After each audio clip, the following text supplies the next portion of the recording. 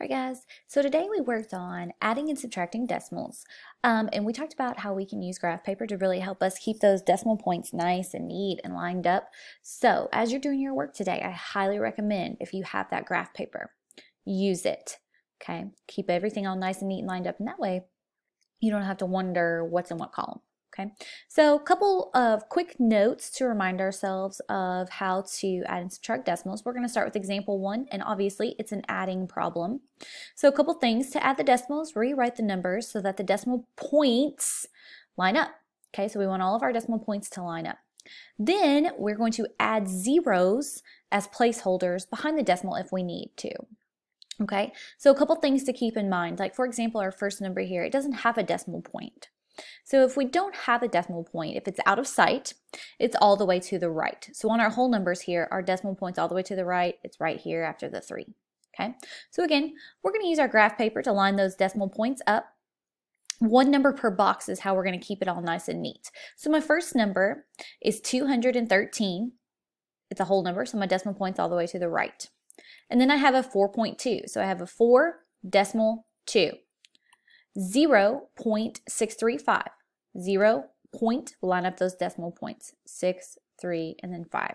And then our last one is plus 13.54. So I line them up. 1, 3 points, all nice and neat and lined up, and then my 5 and my 4. And we're going to add those. Now, before we add them, we're going to add in our zeros as placeholders. So behind my 213, I want everything nice and neat and square. So I need 3 zeros as placeholders to help us when we're going to add straight down the column.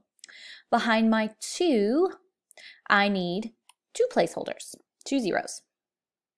Now, my 0.635 is my longest number, so I don't need any placeholders there.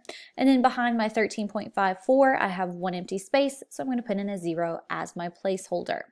Now, when we're adding large stacks of numbers like this, all we got to do is add straight down the column, and just be careful as we are carrying to finish out the problem. So on our first column here, we have 0 plus 0 plus 5 plus 0, and that gives us a 5. Then our second column, we have 0 plus 0 plus 3 plus 4, that gives us a 7. Next column, 0 plus 2 plus 6, that's 8, plus 5 more is 13. So when we're carrying numbers, we put our 3 down here, and then we're going to carry our 1 for our 13 to the next column.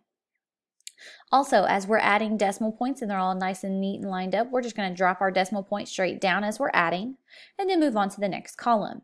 We have 1 plus 3 is 4, plus 4 more is 8, plus 0 is 8, plus 3 more is 11. So I put my 1 here, and then I carry another 1 up here. Continue to add straight down. 1 plus 1 plus 1 is 3. 2 plus nothing is 2. So our final answer for this problem is 231.375. All right, so let's move on to subtracting decimals. When we subtract decimals, it's going to be the exact same thing, except instead of addition, we're going to subtract. So to subtract decimals, we're going to rewrite the number so the decimal points line up vertically. So we're lining up those decimal points again. We're also going to add in zeros as placeholders behind the decimal if we need to. So again, we're still going to be using our graph paper here. And our graph paper is going to help us keep our numbers nice and neat and lined up so we know exactly where everything is going to go. So we're going to always start with the number that comes in the front here. So we're going to have our 4.3, and then we're going to line up the decimal point. So my 0 is going to go under my 4 and line up that decimal point, 1, 6, and 8. Okay. Now, like I said, instead of addition, we're going to be subtracting, but we're still going to add in our zeros as placeholders. So as you see, there's 2 places here behind the 3 that we need to add in our 0. Okay. Now, we're going to just subtract our columns. So 0 minus 8. We can't take that away. We can't take 8 away from 0. So we're going to mark it out, and we're going to regroup and make this 0 a 10. Now, I can't just make it a 10. I've got to borrow from here. There's nothing here. So I'm going to scooch over, and instead of 0, we're going to look at this as a 30. Okay, so I took 1 from 30. So this is now a 29, and this is 10. Okay. All right, now we're ready to subtract. 10 minus 8 is 2. 9 minus 6 is 3. 2 minus 1 is 1. We're still subtracting and we've lined our points up, so we're just going to drop our decimal point straight down into our answer. 4 minus 0 is 4. So our final answer is 4.132.